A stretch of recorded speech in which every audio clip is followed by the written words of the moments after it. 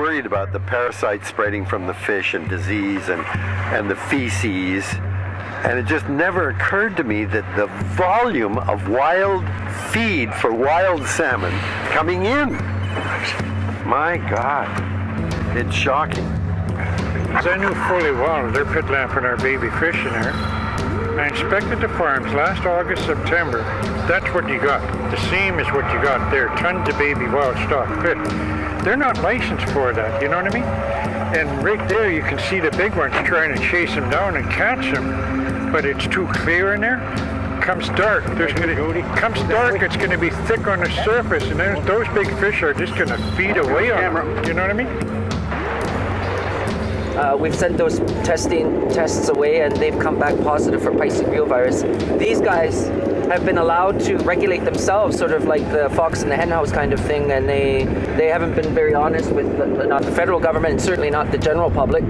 And this disease is running rampant now in our ooligans and our herring and our wild salmon. But anyways, the baby pinks and the baby chums started coming by home a month back, so that's why I really wanted to be here to catch these baby fish in a pen. And Lord behold, wild salmon are so essential to the health of this entire coast and in fact the whole province. And this is so essential that we understand the need for the protection. And it's very disheartening to come home to see these fish farms, the way they're set up. It's like a gauntlet that our wild salmon are going to be going through. And every time we go out in the water, my heart breaks.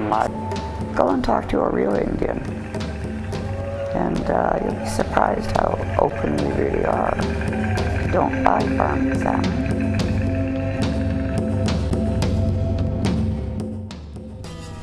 On June 20th of this year, the province will decide whether the licenses get renewed or not. It is not really up to the province to decide. It is First Nations title. It is First Nations territory. And that is the crucial distinction that needs to be clarified on the front lines. Our whole planet is under attack. And everywhere, people need to stand up for what is good and what is sacred. If there is an event that is for the wild salmon near you, go to it.